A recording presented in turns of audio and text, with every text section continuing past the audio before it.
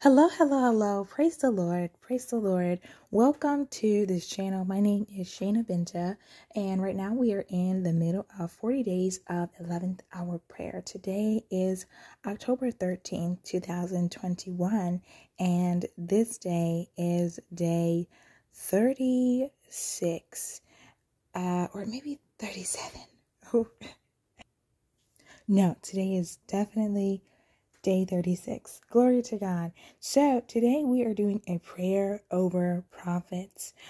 This was another one on my list for these 40 days.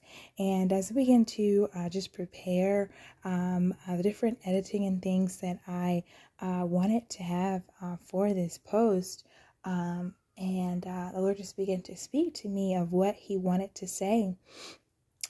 For this prayer over prophets, and sometimes that happens when I'm doing these prayers, He also gives a prophetic revelation, a prophetic word with these prayers. And one thing that I got was that you shall hear, you shall see, you shall testify, you shall testify.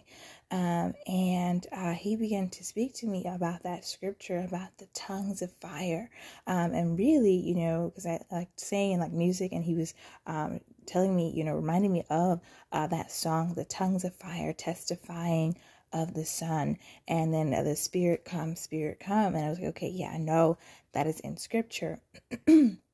And it's actually two places, one in the Old Testament and one in the New Testament.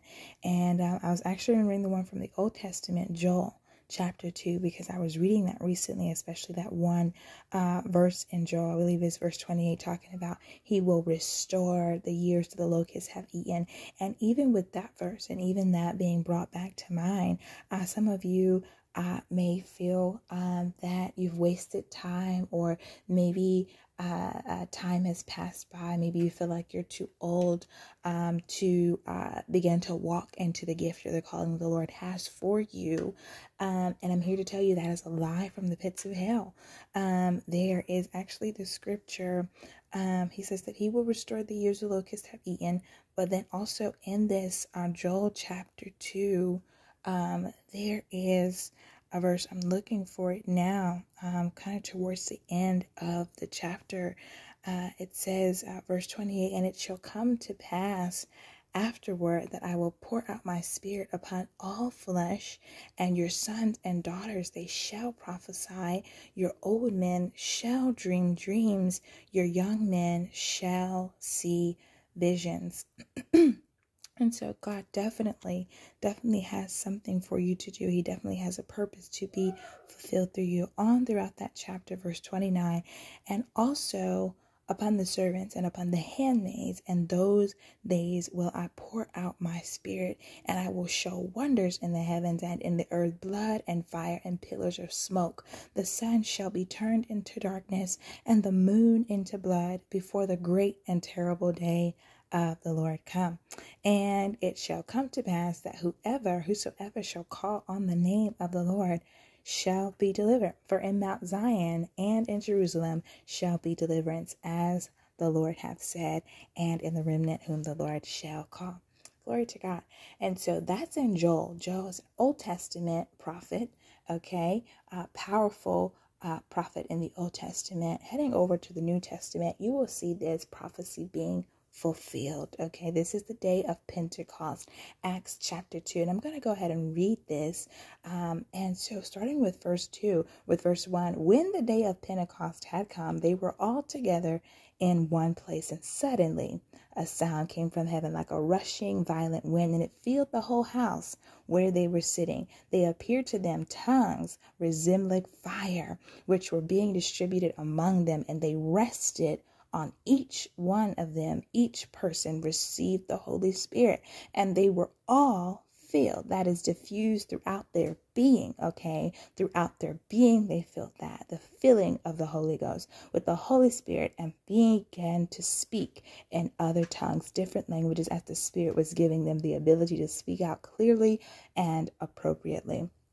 Now, I do want to say, just, as a disclaimer, because I know there's some that may not believe in the spirit of, speaking in tongues, or may not understand completely. That is it's a a long, a whole other teaching. I do encourage you to look into that and learn more about it. I may do some talking about it here on this channel. I don't know, just being led by the Lord. But absolutely. But for those, you understand, on with verse 5. Now there were Jews living in Jerusalem, devout and God-fearing men from every nation. And it goes on, and they were, perplexed, and they were astonished, and, looking like, aren't all these people Galileans? And sometimes it will be like that when you begin to walk in the calling the Lord has for you, whether it be a prophet or a dreamer or an evangelist or a pastor, whatever it is. It could even be like a lawyer or a doctor, whatever it may be. You may have people that have known you all your life, and they're like, well, isn't this person just the same person from, back home, or from, back, downtown? Isn't this the same person that we grew up with, the same person that we've known since, they were, such a small child? Who do they think they are? All out here prophesying, or whatever it is that you're doing, Lord would have you to be doing. Sometimes that could happen. And I'm here just to encourage you to continue on to do the work the Lord has given you. You shall speak, you shall hear, you shall see, you shall dream, you shall testify. Okay. Again, 12:11, Revelation 12:11, we overcome by the blood of the Lamb and the word of our testimony. Also, there is 1 Timothy chapter 4, verse 12, for those who may think that you're too young. Verse 12, it says, let no man despise thy youth. Let no man despise thy youth, but be thou an example of the believers in word and manner of living, in charity and spirit, in faith and in purity. Glory to God. And so, yes. And so on in that verse again, with that fulfillment of the prophecy from Joel chapter 2 in the Old Testament prophet, there is on down in verse 17 of Acts chapter 2, the book of Acts chapter 2. And here it is. This is the third hour of the day. Verse 14, but Peter, standing with the 11, raised his voice and addressed them, men of Judah, all you who live in Jerusalem, let this be explained to you. Listen closely and pay attention to what I have to say. Verse 15, these people are not drunk, as you assume, since it is only the third hour of the day, which was 9 o'clock a.m. in their time. Verse 16, but this is the beginning of what was spoken through the prophet Joel. All right. Or Joel. Verse 17, and it shall be in the last days, says God, that I will pour out my spirit upon all mankind, and your sons and your daughters shall prophesy, and your young men shall see divinely prompted visions, and your old men shall dream divinely prompted dreams. Verse 18, even on my bondservants, both men and women, I will in those days pour out my spirit, and they shall prophesy, and I will bring about wonders in the sky above, and signs attesting miracles on the earth below, blood and fire and smoking vapor. The sun shall be turned into darkness, and the moon into blood, before the great and glorious day of the Lord comes. Verse 21, and it shall be that everyone who calls upon the name of the Lord, invoking, adoring, and worshiping the Lord Jesus, shall be saved, rescued spiritually. They that worship him, they must worship him in spirit and in truth. Glory to God. Glory to God. And so I just want to pray over you and just encourage your spirit, encourage your heart, your mind, and your soul right now to walk in the calling that the Lord has over you, and just to pray over prophets, those that know it, those that do not know it, for both now and in the future. Glory to God. Glory to God. And please excuse my voice. I don't know what happens, like when I start wanting to record and start speaking, then just all this congestion this comes out that oh God, help me.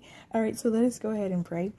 Thank you, Jesus. Thank you, Heavenly Father, for your word. Thank you, God, for your prophecy through the prophet Joel in the Old Testament, and the fulfillment of the prophecy in Acts of God, and how it's still being fulfilled in and through our lives today. oh God, through your children, through your sons and your daughters. I thank you that your word does not fall to the ground, oh God. I thank you, Lord Jesus, that even right now you are encouraging sons and daughters all over the world, old and young, oh Father, to walk in the calling that you have given them, Lord Jesus. I thank you that even now, oh God, they are getting and receiving dreams and visions and words from you, prophetic words, oh God, to prophesy and for the edifying of the body of Christ, Lord Jesus. I thank you, God. I thank you, God, for your outpouring of your spirit, that we are being filled with your Holy Spirit right now, Lord Jesus. Those that know about and those that do not know, God, that they would learn more and more about you, being filled with your Holy Spirit, being filled with your holy presence, experiencing such a powerful encounter with who you are, oh God, with your presence, oh God. I thank you, Lord Jesus, that we are able to shout in Zion, oh God, declaring the victory, oh God, over the enemy, oh God, that we have a word, your word that has the final say, oh God, no matter what the enemy tries to throw at us, oh God, that we can overcome that with the word, just as you did after your 40 days of fast, during your 40 days of fast, oh God, and you were able to resist the enemy. Your word says that we are able to resist the devil and he will flee from us, oh God. He came and he tempted you on the mountain, on the pinnacle of the mountain, the very top part of the pinnacle. A very top part of the mountain with these temptations, childish temptations, oh God. But it was during your fasting you were able to resist him, plead the blood of Jesus. You were able to come back up against him with the word of God, with the prophecies, and saying, it is written that man shall not live by bread alone. And it is written, all of these things that you were able to counter whatever Satan was tempting you with, Father. I thank you that we're able to counter what the temptations and the obstacles that we may face, oh Lord Jesus, with your word, and being able to stand on your word, oh God, that you are the word. In the beginning was the word, and the word was with God, and the word was God, and that on Christ, the solid rock, we stand. You being the word, you being Christ, we're able to stand on you, such a firm foundation, having our feet planted in your word, Lord Jesus, that we're able to walk out your word, Lord God. Thank you, Lord Jesus, that you have given us these gifts. So God, help us to use and shepherd these gifts according to your will, for your glory, oh God, for you to be glorified, oh God, for you to get all the praise, all of the honor, Lord Jesus. Thank you, God, that we will continue to call on your name and we will be saved, Lord Jesus. Thank you now for the dreams, oh God, for the visions, oh God, for the prophecies, oh God, that bring encouragement, that bring clarity, oh God, that bring allowing us to grow even more in our faith in you, Lord Jesus, as we connect with others, oh God.